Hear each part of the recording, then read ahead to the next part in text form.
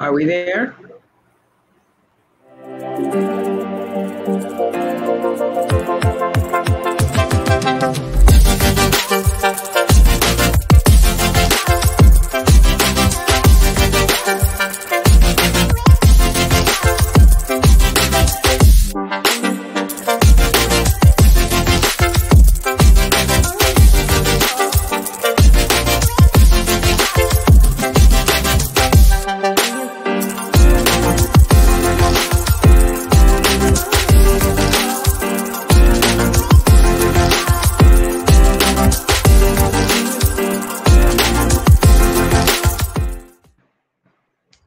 Hello, hello, hello, and welcome to Soul Sisters. We greet you in the matchless name of Jesus. We have with us today our sisters, Pastor Christina Staten, Pastor Cynthia Anderson, Evangelist Blassie Berry, and Pastor Barbara Jackson. We all welcome you today at this special moment on Soul Sisters, and we appreciate you turning into us.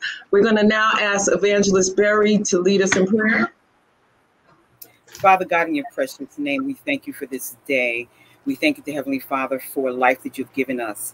Father, we don't take it for granted. But Father, as we go into this session, we ask you, to Heavenly Father, to be with us. We ask you to grant us wisdom. We ask you to bless those that come on board to hear what thus saith the Lord. We ask you, Heavenly Father, to allow us to impart wisdom, knowledge, and understanding through all that we say and we do. God, we turn this over to you, and we give you praise, glory, and honor. In Jesus' name we pray. Amen. Amen. Thank you for that. Thank you. So how is everybody doing today? Wonderful. Wonderful. Are we shrinking in this heat or what? Oh, yeah. New York is finally getting heat. What'd you say? New York is finally getting heat. Yes, we finally got heat. Yes, we finally We're got getting heat that needs central air. And guess what? Yes. And guess what, ladies? I came home and laid down, and I woke up to a sultry hot house. They cut the air conditioner off. So the hawk was coming out in me. So bear with me. House trying to cool off. I got two big old fans around me. Yeah. I'm trying not to complain, because we live in the great Northeast and we have more snow than we have heat, but it's hard, this hair is suffering. Any current affairs news that we want to share? Well, as y'all experiencing and enjoying all the heat, here in Florida, our numbers are off the chain. Wow. And it seems like our governor is really, really, really downplaying it, which is very, I have very great concerns about that. Dangerous.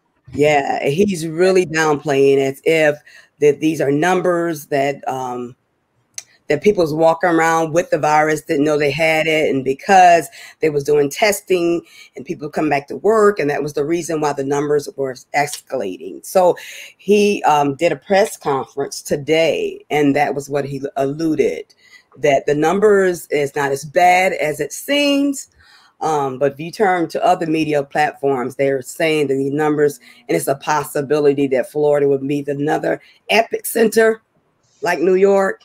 Yeah. Well, needless to say, Henry and I, my husband, we made a decision. We're not going anywhere. I don't care what the saying. So, Yeah, I heard many of unfortunately the red states, the ones that was forcing the opening, many of those, I know Texas, Arizona, as you say, Florida, many of those are the states that are now seeing the increase in numbers, where New York, we flatlined almost.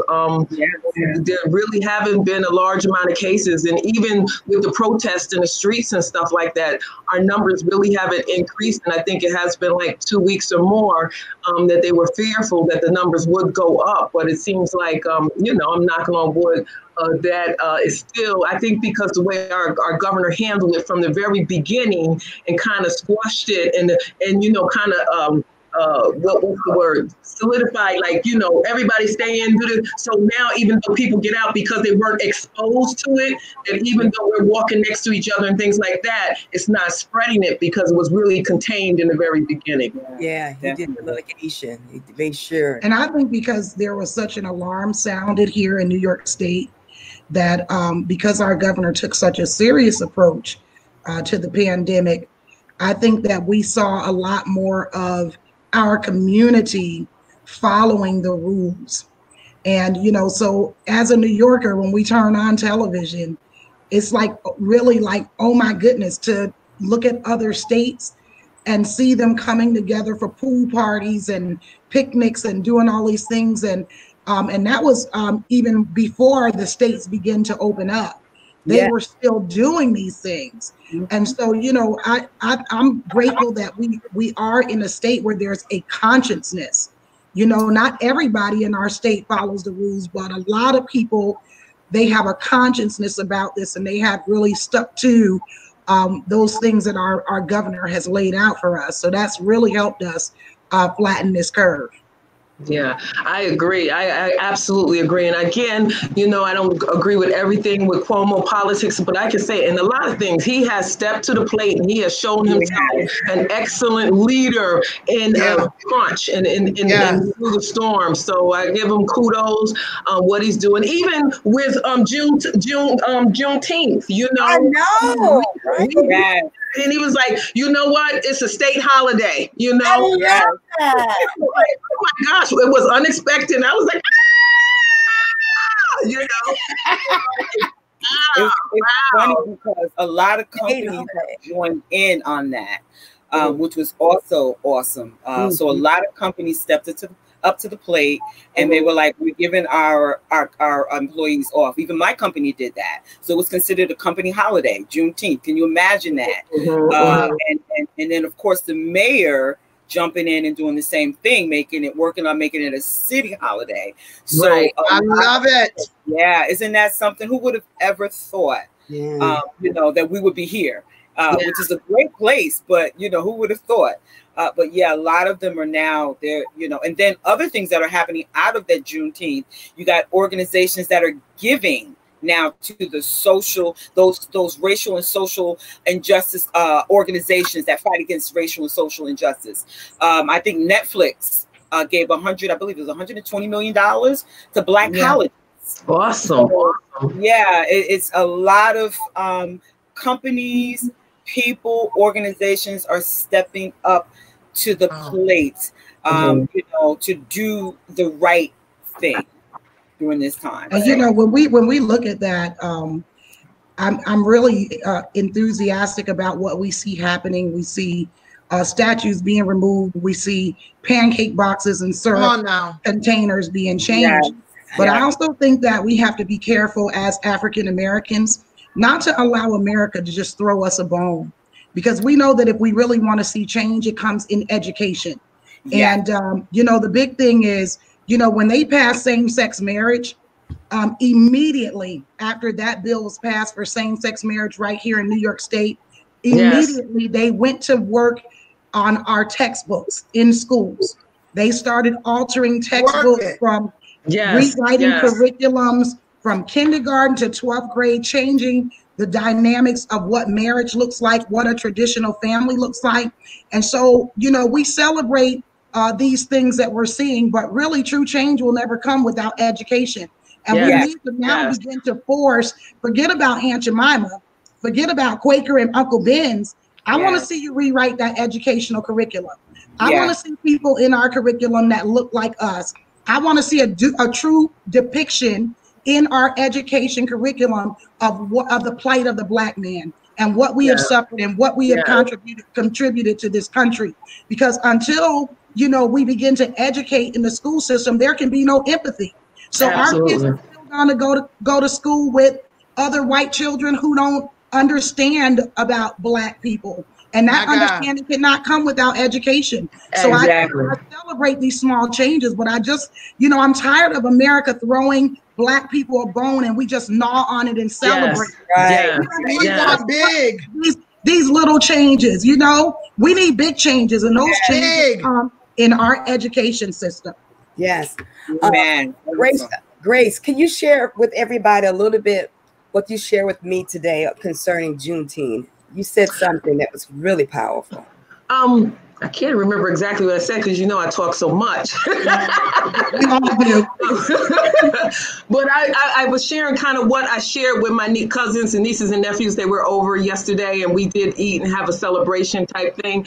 And I just kind of gave them a brief history of the struggle and things that was going on, because the reason, like Pastor Christina and many of you already said, is miseducation. And, I kind of relayed to them how we tell our kids that part truth is still a lie. You know how you tell part of truth and you say, well, told part the truth, but it's still a lie. So in our educational system right now, they talk about Columbus, they talk about Martin Luther King, they talk about slavery, but they really don't give the background of it. And so it's a disadvantage, like Pastor Christina said, it's a disadvantage not only to our Black children, African-American children, and other communities that are now in our education system, but it's a disadvantage to our white communities because they don't understand the anger that we're going through and why we feel the way we feel.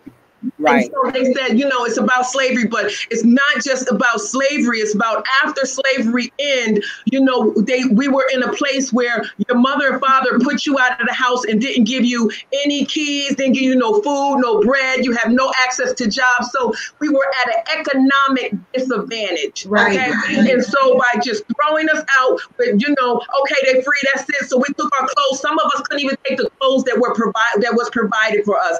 And so, we had to walk the streets, we couldn't get jobs, we were blackballed, we couldn't work a specific job. And so then we found ourselves working for pennies on a dollar. You see, so it was another form of slavery. And so then they say, why can't Black people get ahead? It's because once we were free, the South was so mad that they're angered because they wasn't getting free labor. And this is another thing, we say free labor. What is free labor? The point of the fact, if we built your city, if we tilled your land and you got commerce for it, that means that you made money to put in your environment and not only build your houses, to build your societies and build the government. And so really the labor of the African-American slaves built the country in that it was free labor. Even up in the North, you got to understand that the North supplied the South with product. And so how was the South able to buy product from the North? Through free labor. And another thing I explained to him, and I hate, because I can go on and on. Different people have got restoration. The Jews got restoration. Chinese that was in America at the time during the war that was sanctioned wrongly, they got restoration. The Indians get free education. They got land. They get loans and stuff. They got restoration. But after slavery, we were supposed to get a mule and so many acres of land. No, we did not get that. That put us at an advantage of not being able to get jobs, not being able to feed our family, not being able to buy homes, not being able to buy cars. And so where did that land us? You see what I'm understanding? And so what I said, you create an environment that people are doing whatever they can do to survive. And so then you stand back and say, well, look at them. Look how they're hustling. Look at their thieves. Look what they do. You created that environment by bringing us here against our will, forcing us to work without recompensation, and then barring us from anything that we can do. From over, what they did to Black Wall Street and stuff like that. And so, all of these should be in our package in our education system, so white, Indian, Chinese, Guyanese all can understand what happened to the African Americans here in America and why.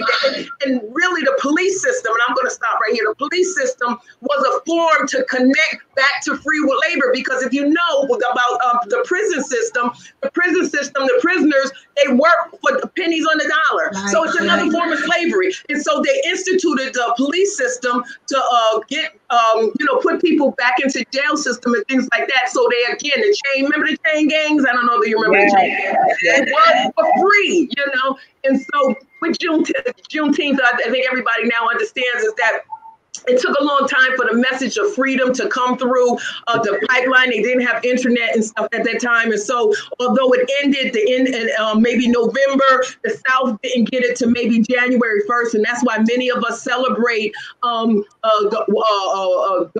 service on January Watch Night. African Americans celebrate that. And people don't understand we celebrate it because we were waiting to hear whether we was free. Okay. Right, and so that happened for January 1st. But Texas, look how far Florida is from Texas. And so they didn't get it until, June sometime, it passed down the line. And so that's why we celebrate because, we can't celebrate when we found out when we were free in New York or in Baltimore and Seattle. But because if my brother's still bound, I'm still bound, right? So celebrate Juneteenth because that's when kind of everybody understood that freedom was there, and freedom was here for everybody. And so again, be free in the body, but still be strained and condemned, that can't make a living for oneself. That's still not justice. Right. Pastor C was saying that's why education is essential, because if they're not educated, then they're free and not able to make money for their family. And they stole inventions away from us as well. Our grandchildren, we have another generation that is coming up, and they're looking for us to set things in order that they will see change. They should not have to come after us and fight for change. We are here. We're in it. So we have to hit the floor and make things happen. See changes from state to state. We have to. Like Pastor Christina said, why settle for a bone? That's nothing. My grandchildren, I've got 8 now, I think. And she proud of all 8 too. I got one more comment. I got one more little girl coming. I can't wait. But for the sake of my grandchildren, Pastor Christina, you have grand. Yes. Pastor Barbara, you have grand. I don't think you have grand Grace and Flossie, but they're coming. They're coming, right? Yeah. Why not let them come in and see the work that their grandparents did? Right. Not come to the family reunion, to Thanksgiving, and hear us complaining about what's going across the news screen. And we didn't make a difference. We are here to make a difference from city to city, from state to state. Have to get out. I don't want to always get out. I don't want to always have to, rally the troops. Come on, let's go make some noise. But whoever it takes, the song said, I'm all in, whatever it takes. We have to be whatever it takes, we have to grab our churches. We have to do the work. We have to do the work. Caucasian we have to do the work. We have to do the work. Grab our Caucasian connections and let's work this thing. Let them hear us. Let them feel us. What we have experienced. Some don't know. They only know what their grandparents told them. They're only riding on what they were taught, and they don't know. But the more I ride through my neighborhood and I see the signs saying Black Lives Matter, that's kudos for me. I'm excited because somebody's making a difference, right? Somebody's standing out. We need to put some of those signs in our own neighborhoods and remind our own Black brothers that Black Lives Matter. Because here in Albany, just in the last week, we've had 14 shootings in Albany in the last week of Black on Black crime. And so while we're out saying Black Lives Matter, we need to change the mentality and make sure we change the narrative and that our own community understand that Black Lives Matter. Because if our Black lives don't matter to us, then why are we wasting time trying to put it to matter to somebody else? I know. You know what they're doing in New York? In New York, they're putting murals of Black Lives Matter in all 5 boroughs. So you will find one in Lower Manhattan. You will find one in Queens, Jamaica, Queens. Mm-hmm. You will find one in Staten Island, the Bronx, and in Brooklyn, of course. So they're putting the mural Black Lives Matters on the streets in all 5 boroughs. Yeah, because we have to start taking a participant. Yes, our government and our Congress and things like that, they're making steps. We also have to make steps in home. And yeah, that's something I'm trying to figure out myself. I was just thinking today, what can we do, to change and turn things around also in our neighborhood for them to see that this is a pivotal moment and to stop turning guns on ourselves and start being proactive in other different ways in order for our community to be better. And it's really difficult to really try to figure out what to do, Grace. We're all educated. We have all done programs and different things, but it's a hard nut to crack, because when I was growing up, even though I had a single parent, she was an involved single parent. Mm-hmm. And so we're dealing with a generation whose parents are not active participants. Yeah. And so you understand what I'm saying?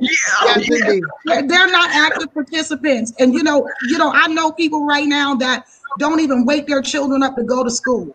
If their kids stay and sleep in school, it doesn't even matter to them. So we're crying out, give us more programs, defund the police and give us more programs. Listen, I'm tired of receiving child support from the government. It come a point in time where we have to take responsibility, and it's difficult with this generation because we're dealing with parents that don't want to participate in progress. So it's hard when you're dealing. Listen, I've got so many teachers in my church, and their stories almost make you want to cry because they're working in these community schools on purpose. And just hear them say that when the kids come in, they're getting cussed out by a 5-year-old, cussed out by a 6-year-old. Coming to school and you're a teacher and you're trying to educate. And then if they say something, now the parent is not going to come to PTA.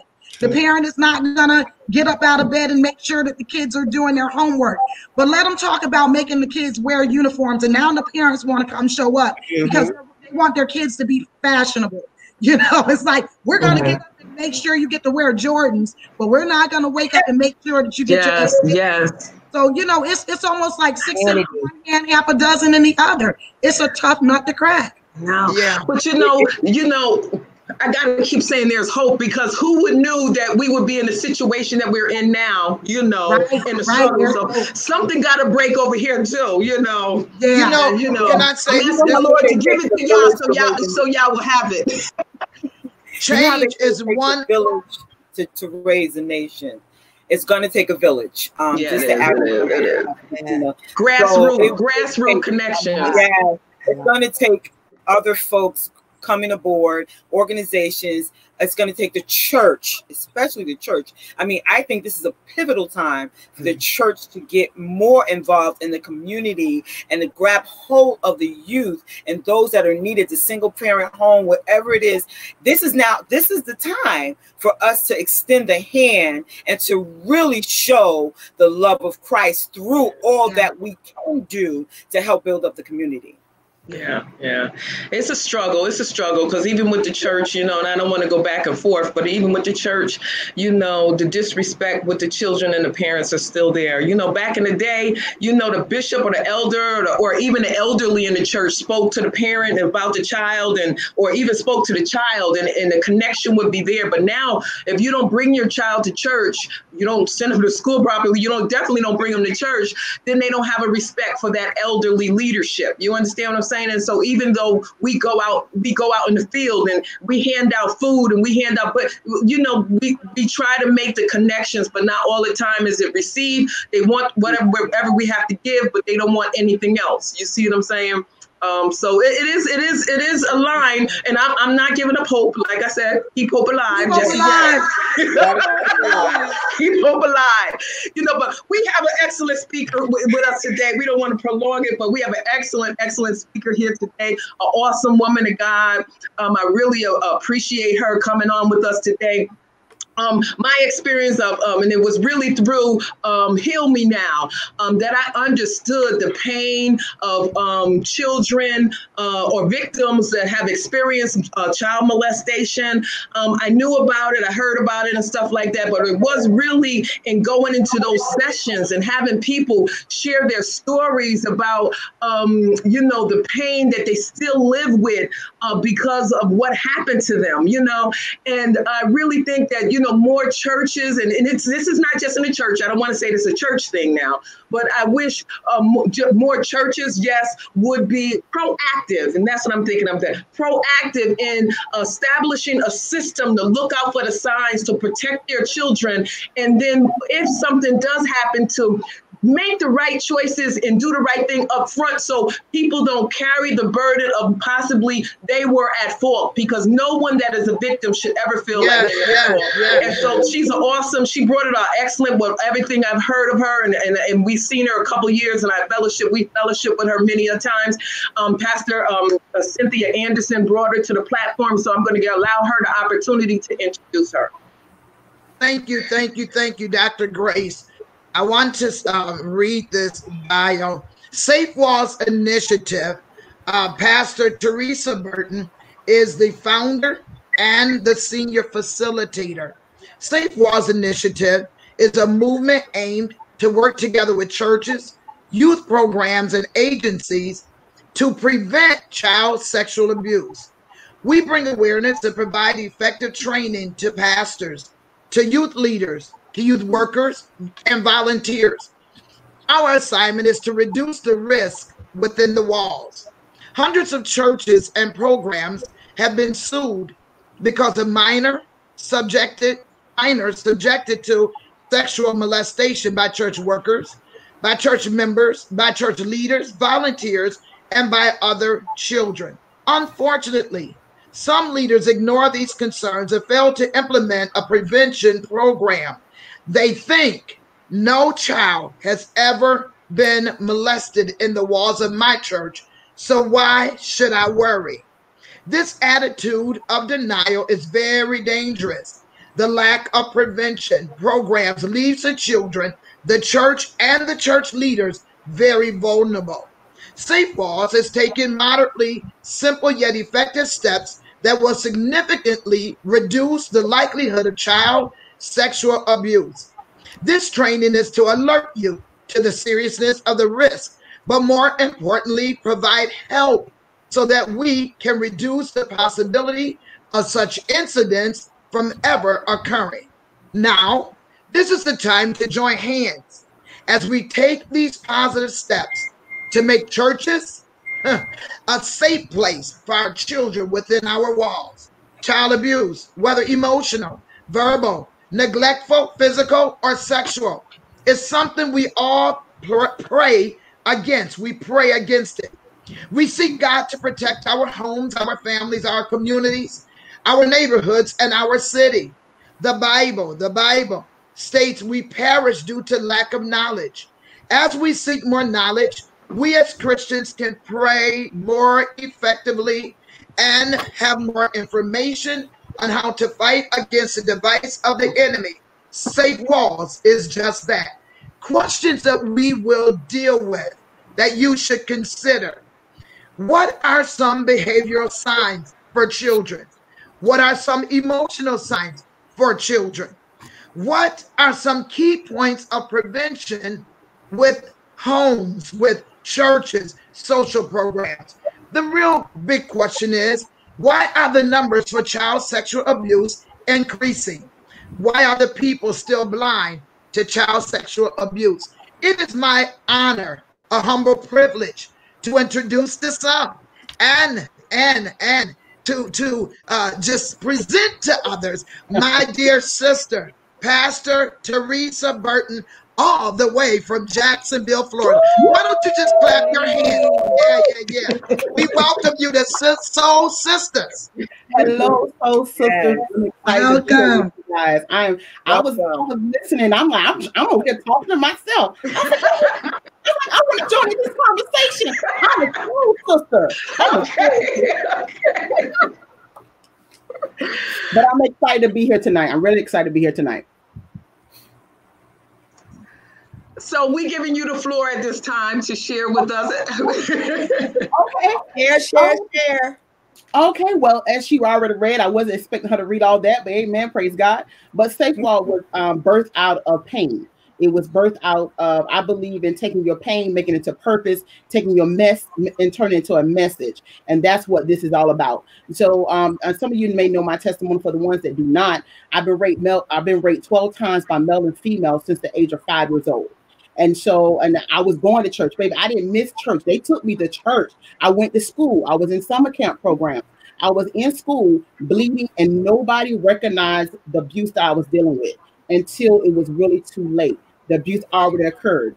And so Safe Wall Initiative was birthed out of trying to educate and bring awareness, not only just to our church, but to our community. There's a reason why the numbers are still increasing with all the testimonies, with all people, all the African Americans, Caucasians. We share our testimony, we tell our children, but somehow the numbers are still increasing. And there's a reason for that. Now, there's a lot of dynamics to make that up, but I truly believe that we're still blind to the fact that stranger danger is no longer exists. That don't exist anymore. It's family danger. It's my best friend danger. It's my son's friend danger. It's my daughter's friend's danger. It's the babysitter danger. It's not stranger danger. We're looking for strangers to hurt our kids. But it's people that we know. Amen. It's people that literally have a problem, and we love them. And just because we love them, that don't mean their problem is going to go away. So Safe Wall Initiative was birthed out of that. And I'm so excited. I get opportunity to go into churches, summer camp programs, youth programs, provide the training. I train to come with material. I train to come with worksheets. It comes with, because I believe in not only telling you the problem, but let's get some solutions. Now watch this. Safe Wall does not eliminate child sexual abuse, but it reduces the risk. It reduces the risk. If you provide prevention, awareness and prevention program and intervention programs, I truly believe we'll see the numbers. I believe that we just need more of us need to come together and make sure it happens. Now listen, this is a very sensitive subject. People don't want to talk about stuff like that. And I get it. I get it. It brings up scars. I remember when I first, Father God, when I first God released me to share my story, and I will be honest with you, I left out the pulpit like, okay, what did I just do? Like, did I just tell my story? Did I just tell everything? Oh Lord Jesus!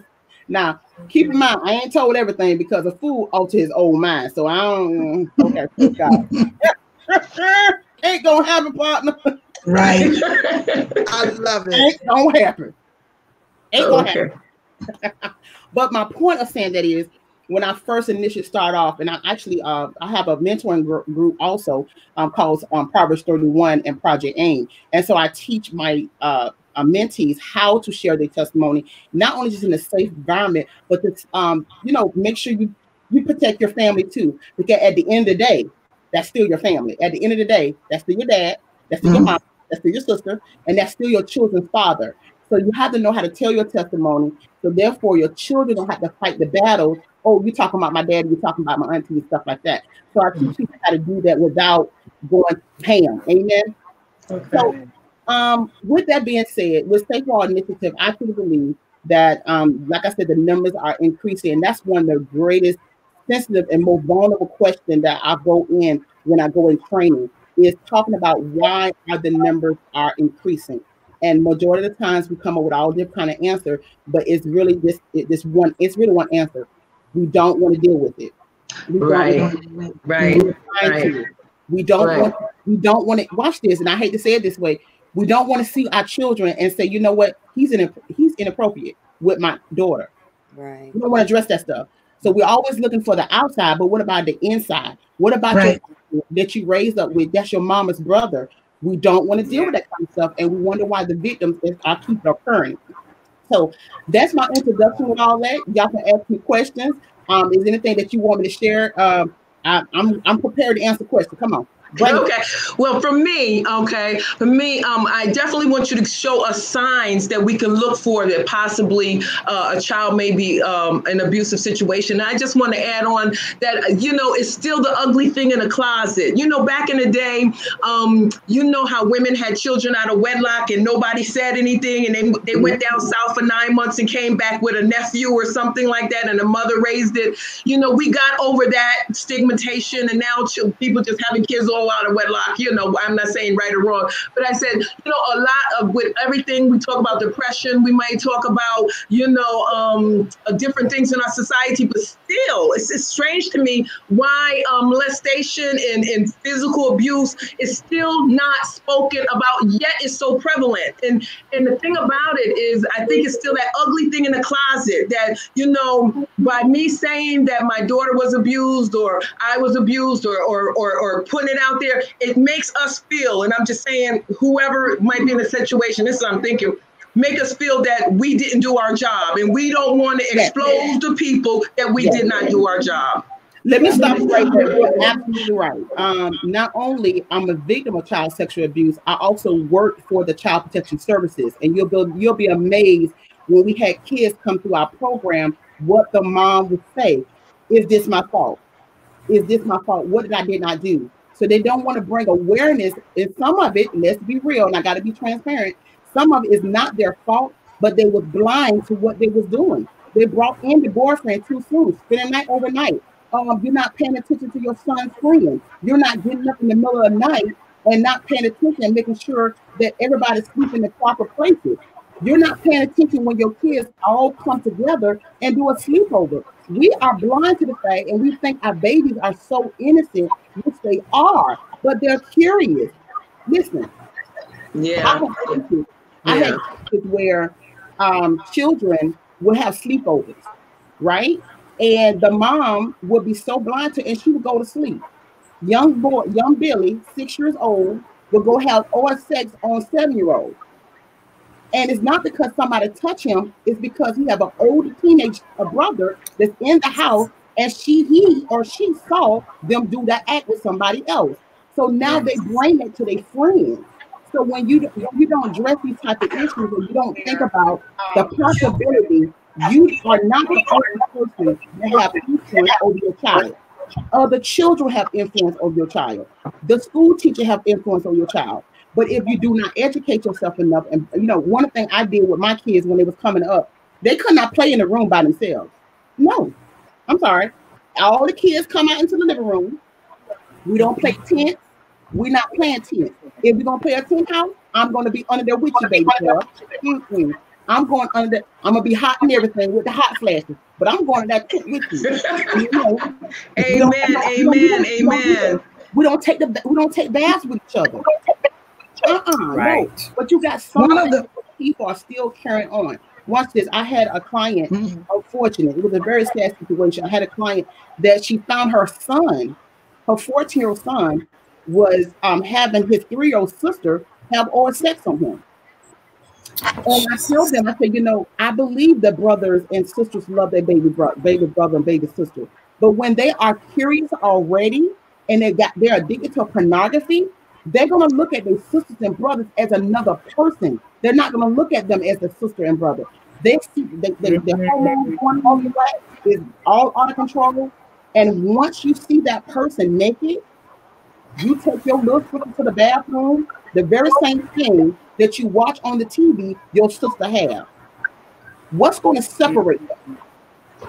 And this happens all the time. And another reason why, I want to answer your question, another reason why that we're saying that why is this subject, with everything else has been talked about, why this stuff is so sensitive, is because it's about the people that we love. At the end of the day. Somebody had a question. Yes, go ahead. TJ Jackson had a question. She said, what if a child confides that they have been touched? Is that something to keep confidential, or should a parent be told? Yes, a parent should be told, and then you should allow. I'm going to answer two ways. A parent should be told automatically, because keep in mind is, although you may not be sanctioned by the government by being, if that's an adult, you have an obligation to let someone know that a child has been harmed. So, and there is a crime when we know of a child being abused and don't say anything. That is a crime. That is a crime. So let me go back to the other thing is, I have done this myself, even as a pastor. I would give that parent the ability to stop the handling. But after so many days, and I'm gonna follow up with you, and you have not handled your business, I'm sorry, JSO, I'm calling JSO. That's our department here. But what I'm saying, and the reason why we got to do that, sometimes we can't. We're so cautious of risk. We are so cautious in protecting the person's feelings and to the child of the abuse. Right. Let me tell you. And we protect it at the expense. And that's what I was saying when you first came on. And I said that that's kind of what I kind of understood at Heal Me Now, that we protect it at the child expense. We don't know the damage that we're doing to the child by protecting the brother, the uncle, the pastor, the friend. You know, they're thinking they're a child, that they're going to get over it, but they grow up and they deal with these issues, like, you know, how they relate to men, how they relate to women, how they build relationships, how they respect elderly. You know, all of these things are going by because we not only handle the situation, we don't get them the help that they need in order to heal themselves from the inside, so they grow up in a broken situation. Yeah, let me say a statement about this. It says parents are doing things in front of their children. They are doing things in front of their children, and unfortunate, children get curious and they repeat that. But the other problem is that I see not just in the church, but just how parents handle things. When you find a child that says they've been abused, they have been touched, we automatically go to the person that they're accusing, and we confront that person in front of the child. What do you think that child is going to do? They're going to back up what they said, because now you're forcing them to deal with the predator in front of them. That's inappropriate, totally inappropriate. So then we have these children that change their mind or change their stories, all because they feel pressure.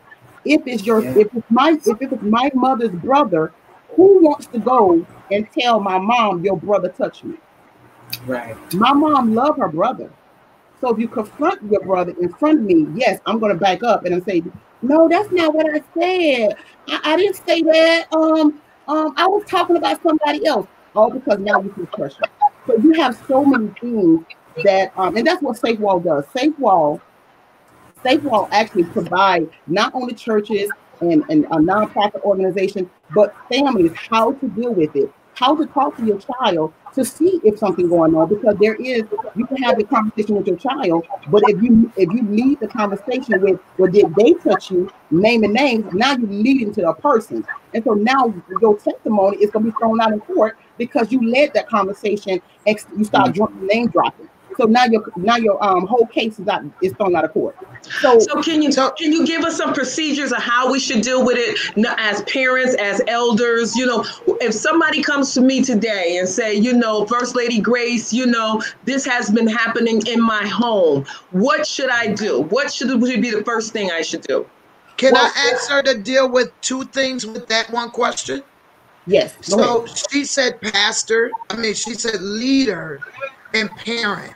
So in there, can you tell, what does a pastor do if the person is a friend to you? How do you handle that?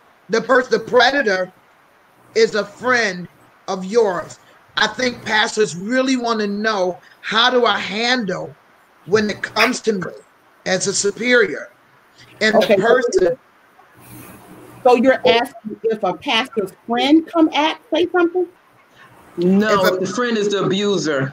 Okay, got it. Okay. Well, first and foremost, let me deal with what Lady Grace just asked me. So, Lady Grace, you just asked me, as a pastor, if a member was to come and say, hey, someone touched my child, there's several things going to have the question that I ask. Now, I train, and my training is, you don't ask a certain detail. There's certain questions you don't ask because you're not an investigator. Your job is never to be an investigator. Never. So you don't start investigating all this kind of stuff. You first ask if the child is out of harm. That's the first thing. Number two is did it happen on the grounds of the church? Did it happen at someone's house? When you start asking these type of questions, based on how they answer, it determines what's the next step.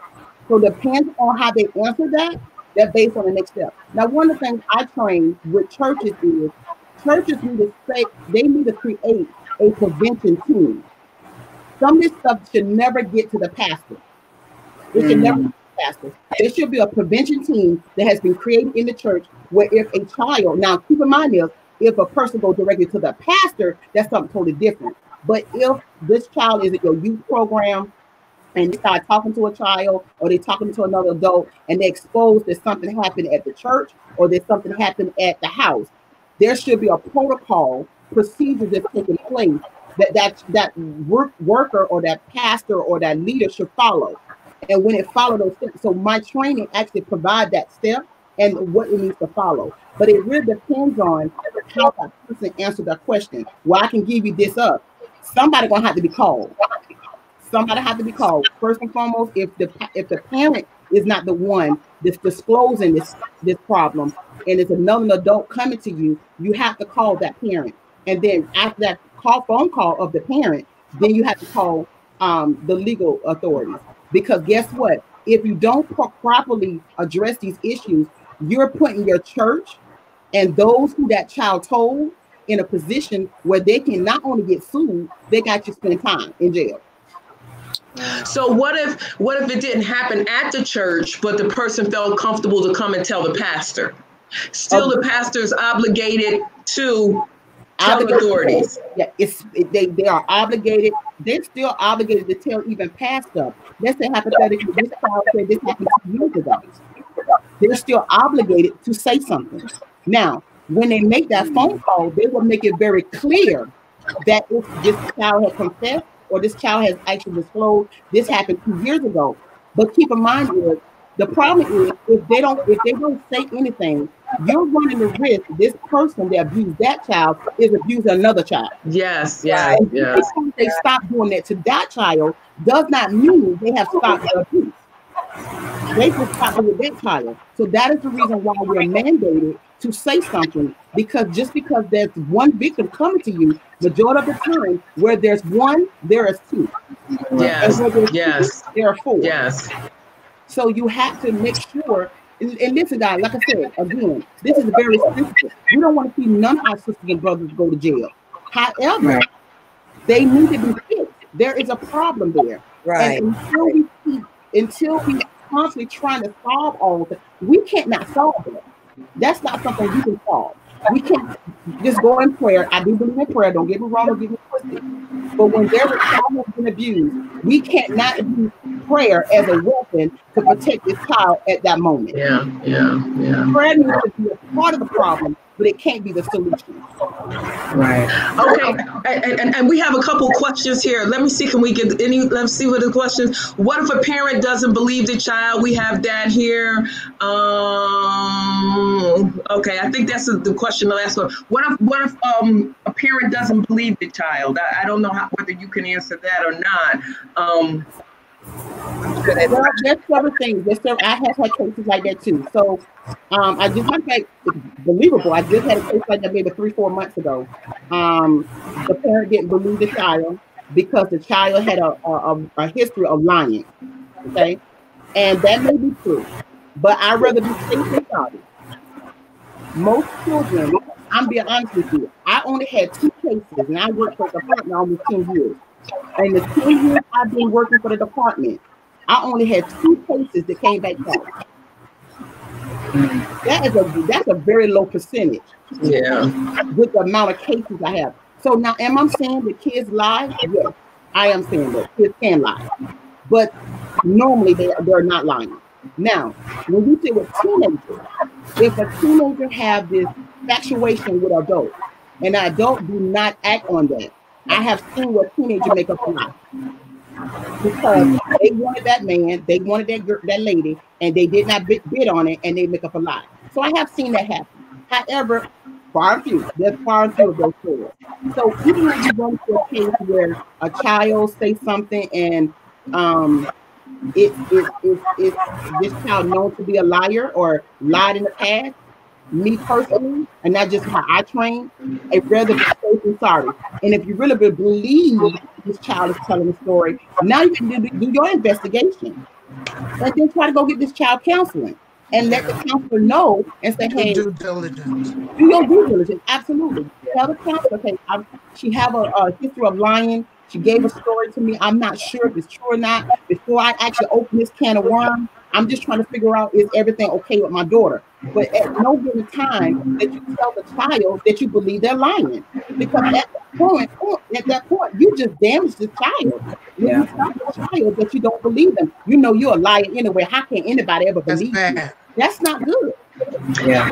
And another thing I picked up again from Danielle, I'm now Hillman now, all the props tonight. So another thing that I picked up is even with the parent knowing, say if it's an uncle or aunt for that matter, and the parent know, and you know it's been exposed in the family, sometimes the parent still allows, or the family still allows the uncle or aunt to come to the Thanksgiving, come to Christmas, and I don't think they're doing it on purpose, but you know it has been expressed that you're making me visit my tormentor on all these holidays. So it's a holiday for everybody in the family, right? But for me, I have to see Uncle John again.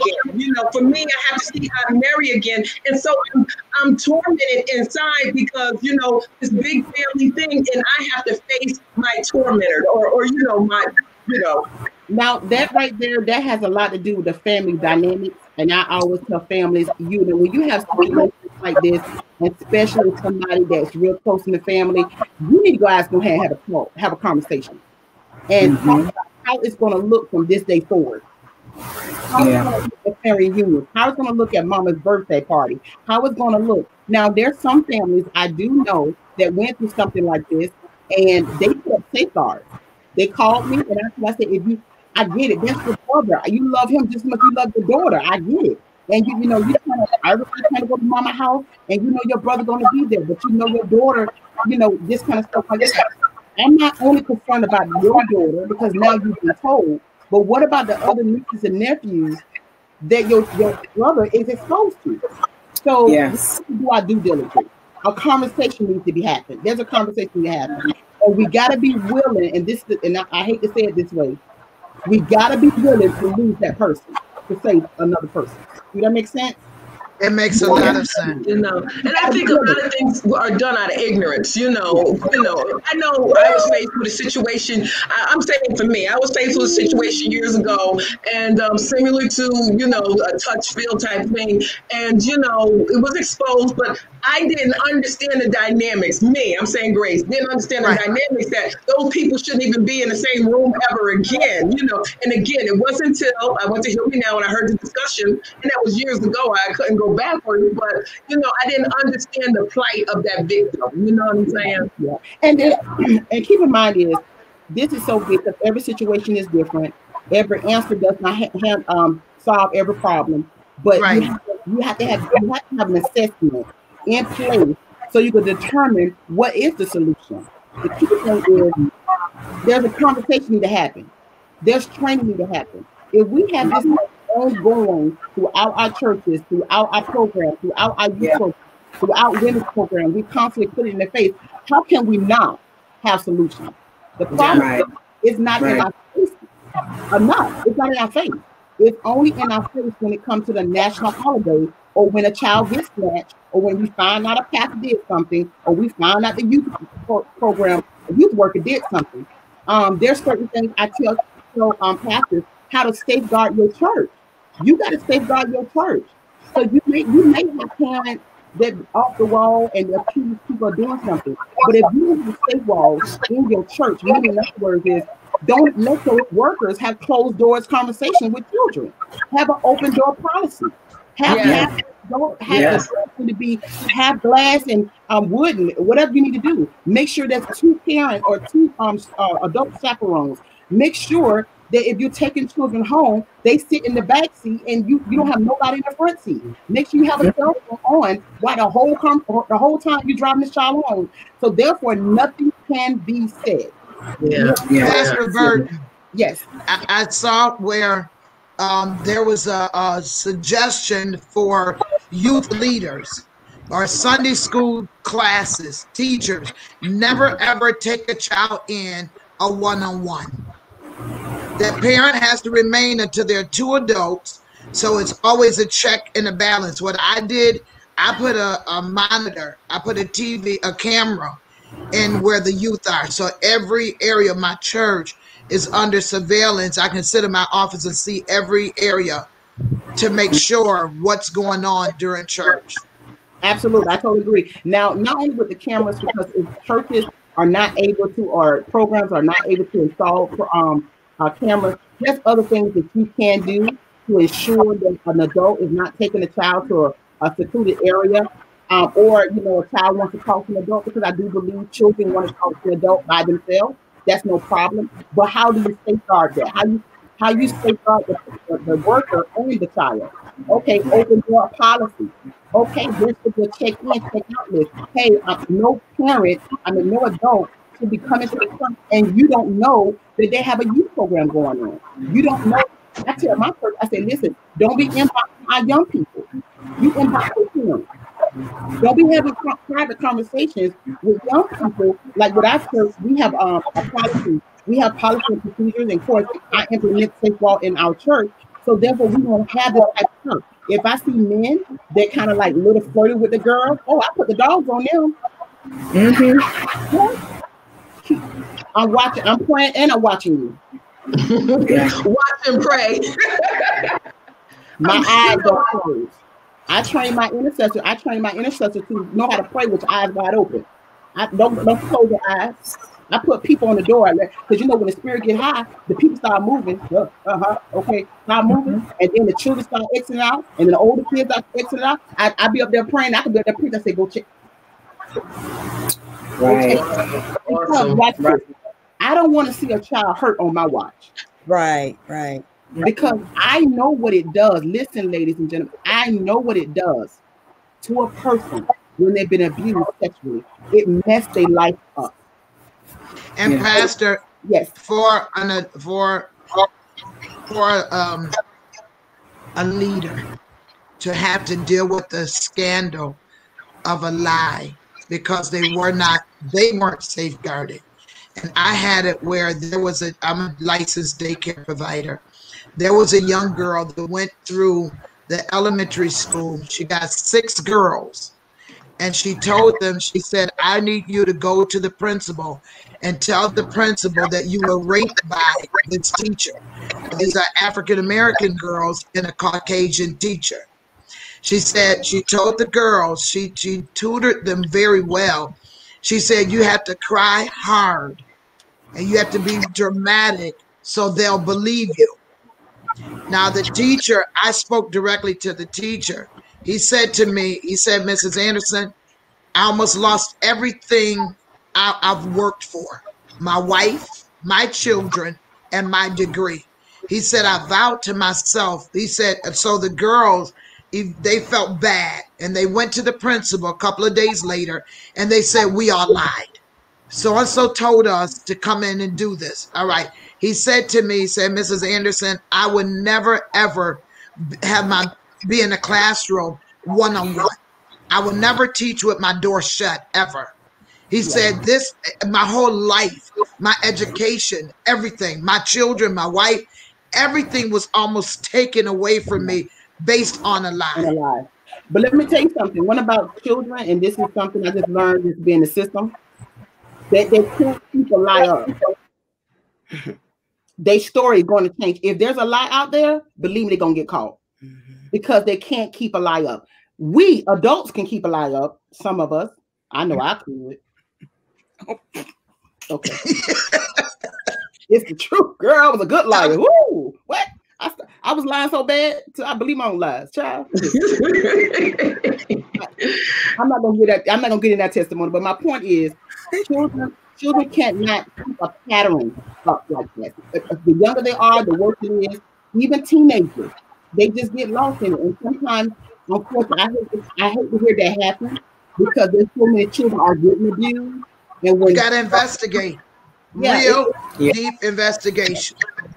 I want to Go ahead. I want to add something else. I know the hour is growing late, but I would love, because of your situation, you have dealt with personally these experiences, and I just believe there's a lot of people that if they're not listening now, they'll be listening in the future, and they're still dealing with the hurt of the past.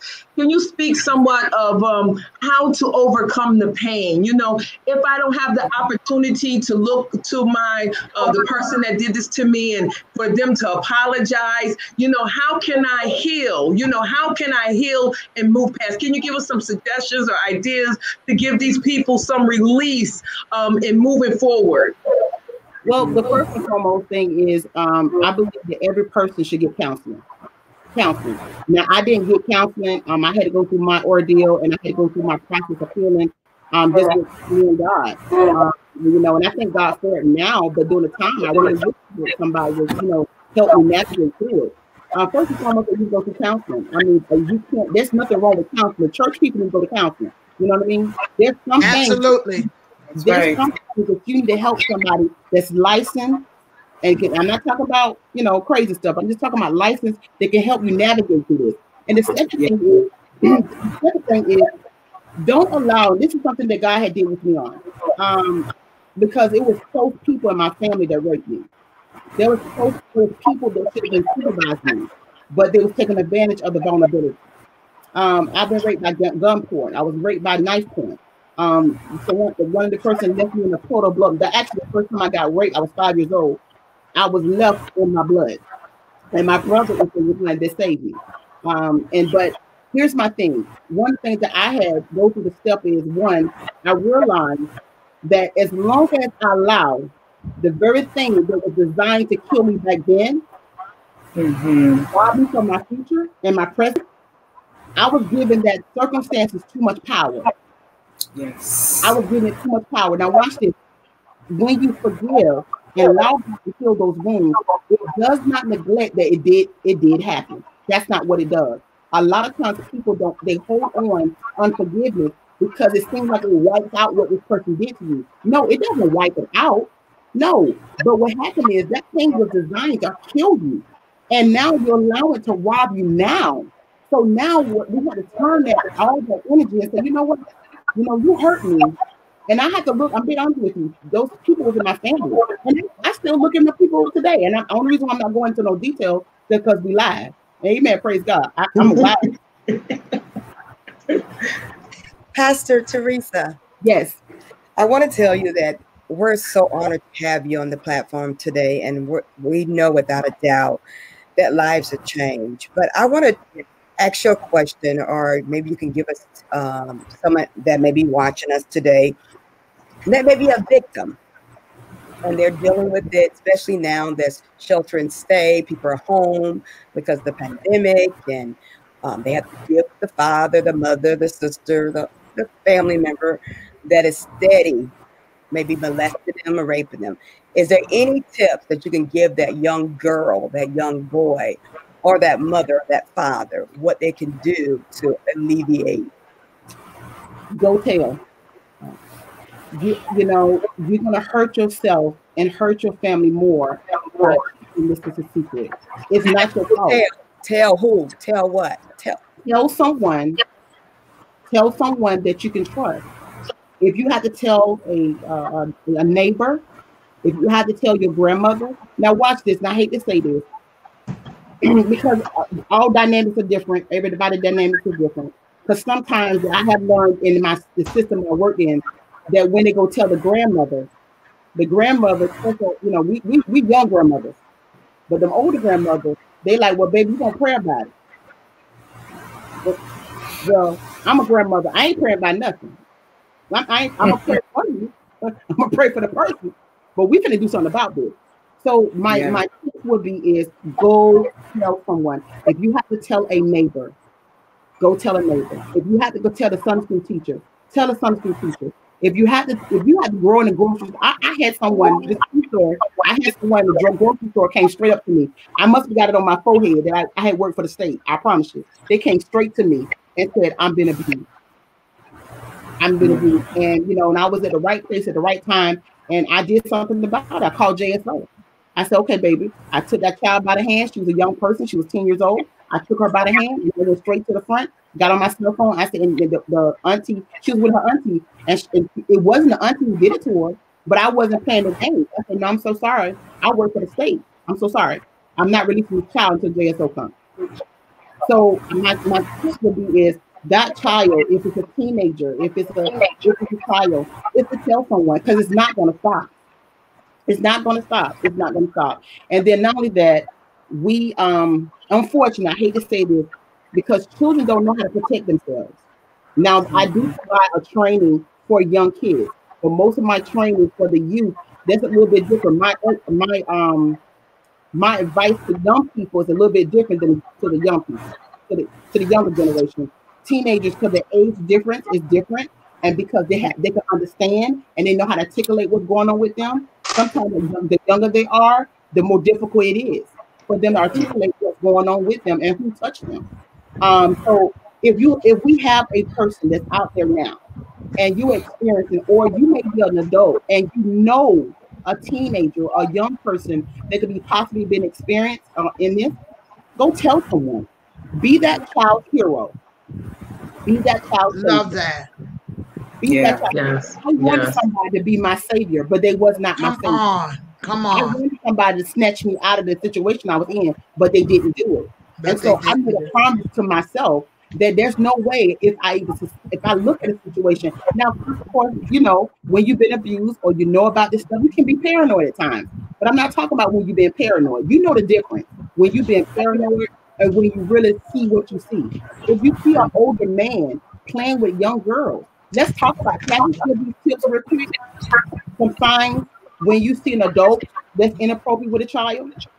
A lot of times adults, when they're inappropriate with a child, they have no boundaries with children. They play with them. They have more relationship with young people than they have with adult people.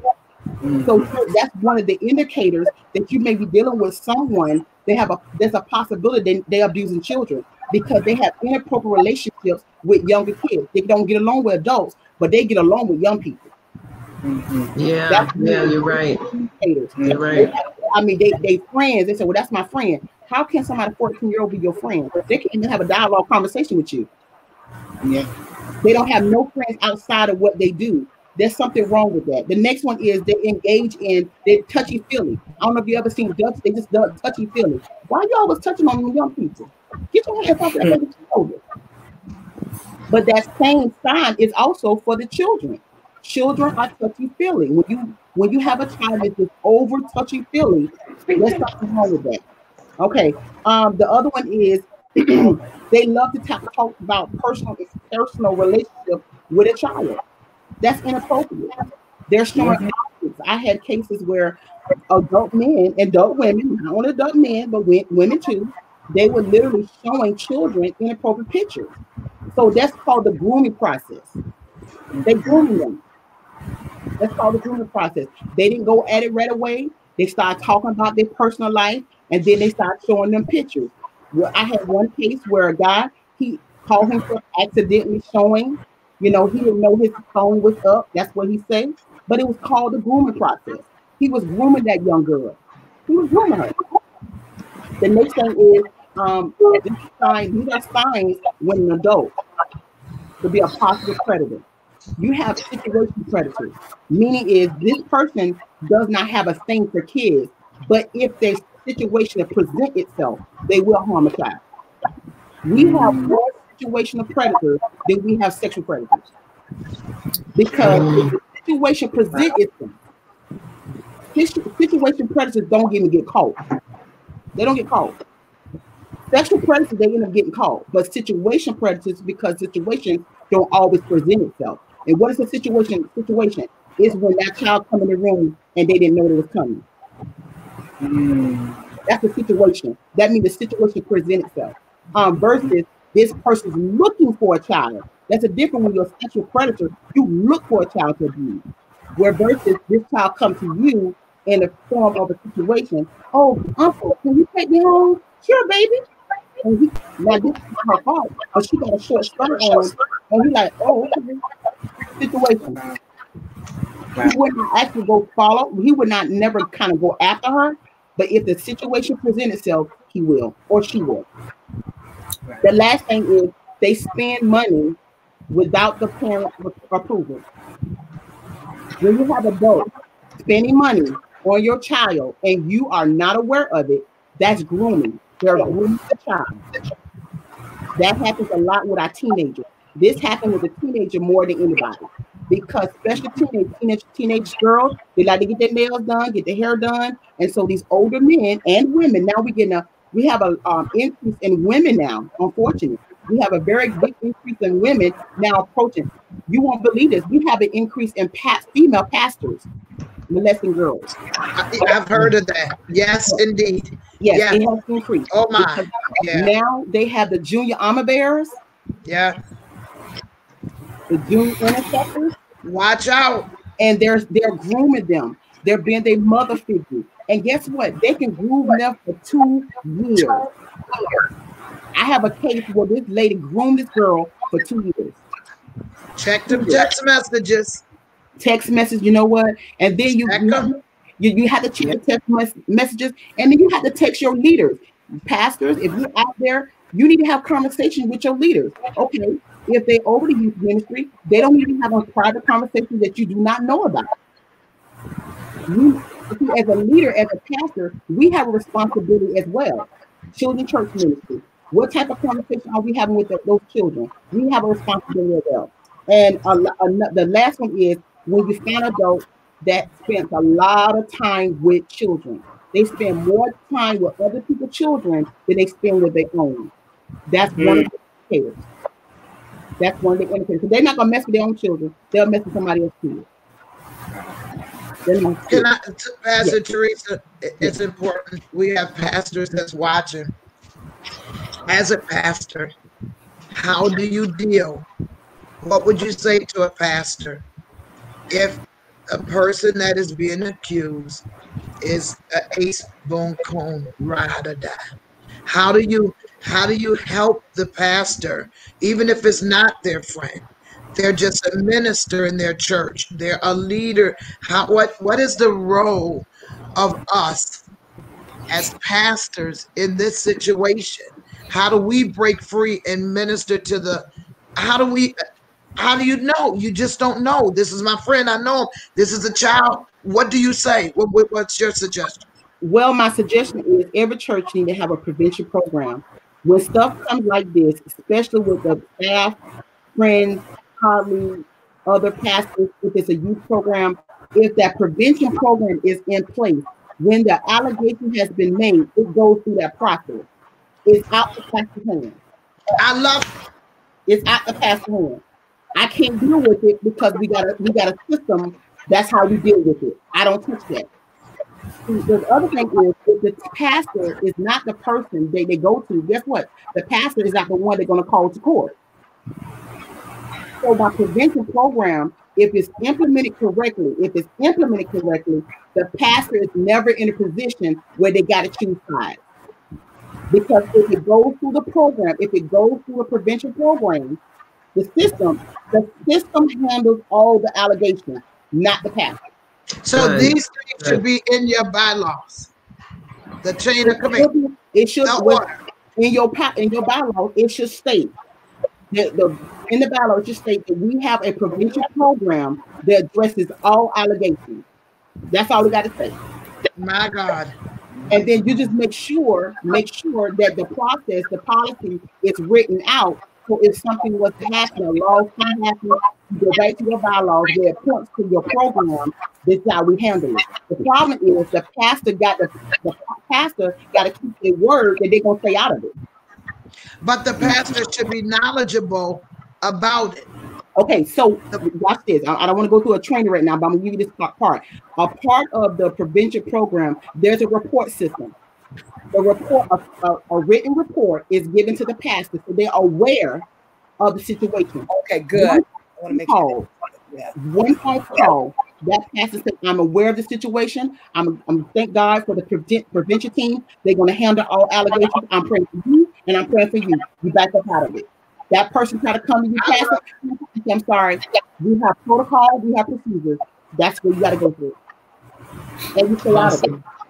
Awesome, awesome, awesome. This was just awesome. I learned so much today, and I'm definitely going to be contacting you personally so we can set up myself at our church a program. I think churches everywhere. I think not just churches. I think individuals need programs set up. You know, I think if you don't have any kids at all, you need to get a program so when you get a kid, you know what you need to do. You know, you know what I did? I started putting adding people to look at it that don't have children yet, and then I added people that do have. You need to know if you're getting ready to have children, this is what you need. Not only that, I did today. I did 2 board trainings today, and I teach my boards this. When I start, because I'm a nonprofit specialist as well.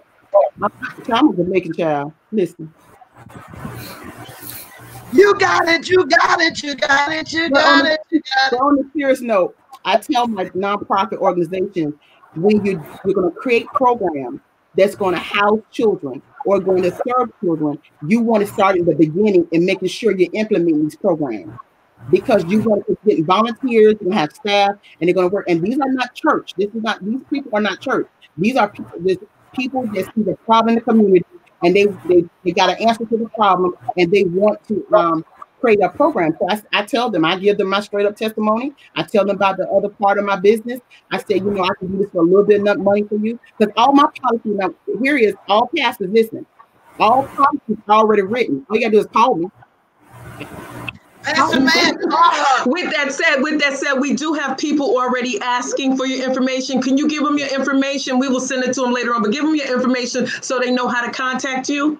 Yes, all you gotta do is go to my website, Teresa Burton, PastorTeresaB.com or TeresaBurtonMinistry.com. You can go to either one of those websites, and it will lead you right to my Safe Wall initiative.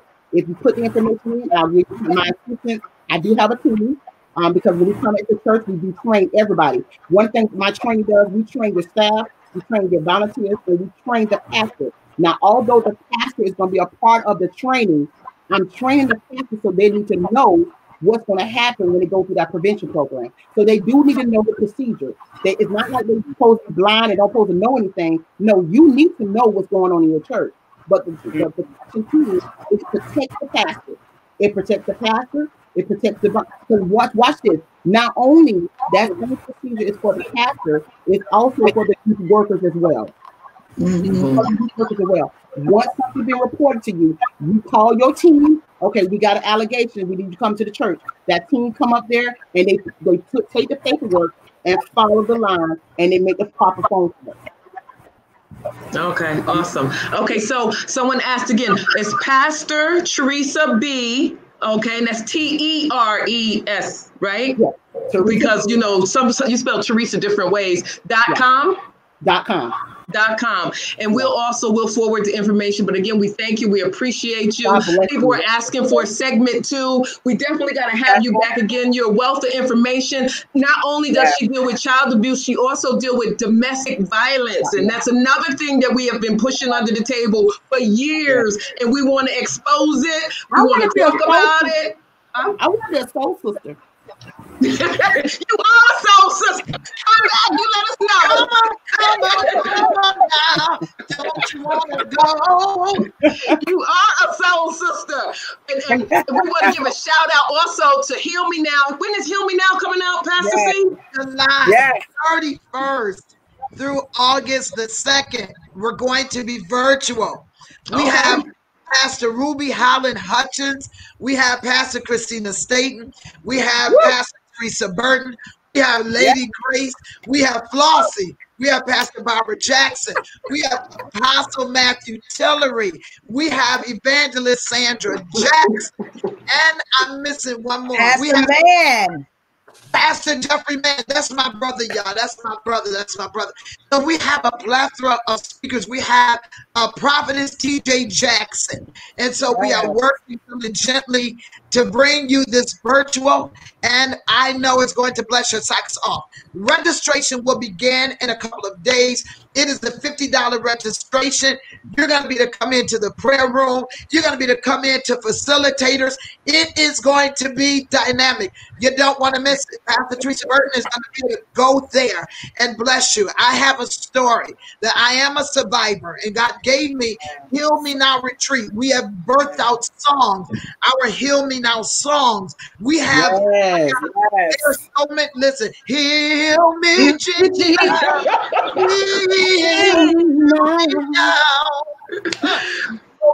As you sit here, came desperate for a touch into your presence and fill me with your love. You're my balm and Gilead. From my pain, you stabilize my suicidal brain. So I want you to be with us. Heal me, Jesus. Okay, here we go. Here we go. I hear you, Pastor Christina. Flossie, well, come on, let's get it together. Heal me now. Tell the Lord. Heal me, Jesus. Breathe, breathe now. I'm gonna learn how to sing like that. I'm gonna learn how to sing like that one day. We make a joyful noise. I just barely making it. Right. But not only is it a retreat for women, it's a retreat for men. It is a retreat for children. Minister Latricia, Sister Katrina, Minister Ruiz, they have a whole plethora. You want your children to get off of TikTok? You want your children to get off of stuff that don't matter? Get them to heal me now. Yes. Listen, today I was in my van. My grandbabies was not singing secular music. They were singing church songs, and I love it. And my granddaughter said, Nana, I want to start a choir. She's only 8 years old. One of them said, Nana, I'm going to play the saxophone. I said, I'm going to buy it for you. And the other one said, Nana, will you buy me a guitar? Yes, I will. You know why? Anything that they do for Christ, for church, whatever it takes.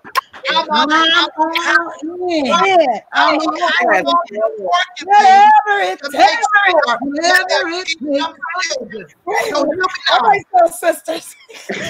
Heal me now. Heal me, Jesus. Heal me now. July 31st through August the 2nd. Be there. Awesome.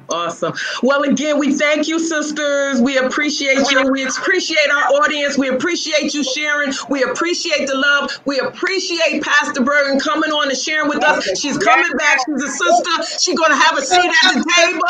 She's awesome. Okay, you see, she's funny and hilarious, and she's crazy just like the rest of us. We appreciate you. Crazy? Oh, I forgot about the pages. I forgot about that part. Yeah. Okay. We love you. Sisters. Is somebody saying give us an okay. We appreciate you. We love you. Lady, can I say this real quick? It would be robbery if I didn't. I met Pastor Teresa Burton through Pastor Barbara. Sure did. And it would be robbery for me, whatever, to not say. I didn't know that. I met her from Pastor Reed. Can I share something about Pastor Barbara? Let me tell you what Pastor Barbara did to me. I think after preaching, she sat in this chair and just sat there. You crazy. I'll be crazy. I never had nobody tell me I was crazy in my face. You know, I'm like, but no, she said, I like all of that. All that right now? All of that. I'm like, all of what? All of that. Yes. Listen, I'm going to go special. I tell people, I warn people, I say, listen, let me give you some disclaimers. I'm not wrapped too tight up here. Okay, that's all that. I'm special too. I'm special too. Our daughters at our church. Faithful members of our church. Thank you, Pastor Teresa. God bless you. Thank you for I know we're late, but Pastor Teresa, the thing is, when you come in, you're impactful, you're influential, and we see the evidence. So when you bring her to your church, you will see evidence of she's printing in that it sets a mark and it's working. Yeah. It works. Heal me now. You've been there 3 years. Yeah. Good stuff. And you'll be back. Amen. Amen. God is good. Your kids won't leave me alone. I'm like, I'm not. Oh, they call me auntie. Amen. You are. You are. And Pastor Christina, I love you. I love your person. I love all y'all. I know. Is it Flaw? Flossie. That's Grace's cousin. That's who? Dr. Grace's cousin. Oh, okay. Yeah. Beautiful. She'll pray the walls down and prophesy you a new area of your Oh life. yeah, power. Sister, keep me in prayer, because you know. Okay, we thank you for signing on to us. We are going to sign off now. We love and appreciate you. I think, I'm putting you on the spot here. But Pastor Teresa, can you just give us a prayer? Minister, you have ministered. Your words have been so edifying and lifting up. Just could you just give us a short word of prayer and as a dismissal, please. You ask a preacher to do a short prayer. Praise Yeah. God. Do you? I'm a deliverance minister, and you asked me to do a short prayer? I felt the power of the Holy Ghost. Okay, let's pray. Father God, we thank you. We thank you for your power. We thank you for your wisdom. We thank you right now for open avenues, God, that we can be able to minister to your people about sensitive subjects, God. Father, in the name of Jesus, for every person that's on this line, for every person that's under the sound of our voice, God, heal their heart. God, actually right now, let them present their past and present their failures, present their wounds and hurt. I pray in the name of Jesus, God, that you heal them. If you did it for me, you could do it for them. Now, Father God, I pray for people that may be suffering in silence, God. I pray right now, God, a Deborah will rise up. I pray a Moses will rise up. I pray a Joshua will rise up and speak on the behalf of the person that's in silence, God. God, I thank you right now, God, you healing our land in the name of Jesus, God. You said in your word, by your stripes we are healed, and I speak healing in the land today, God. Yes, thank you, Lord. Every little boy, heal every adult man that suffer in silence, God. There is some predators out there that don't want to be the way they are, but because they're sexual bound, God, we pray right now in the name of Jesus. Balm and healing, your balm and healing will heal them right now in the name of Jesus. Heal them now in the name of Jesus, God. Every predator in the name of Jesus, every sexual predator in the name of Jesus, God. We thank you right now for what you're going to do in this season as you open the gate, God, that we can bring healing in the land. We thank you right now that you're raising us up to be Peter, that our shadow will heal the people in the name of Jesus. We thank you, glorify you. Thank you for this platform. Touch these ladies, God, as they continue on. In Jesus' name we pray. Amen and amen. Amen. Good night. Good night. Good night. Goodbye.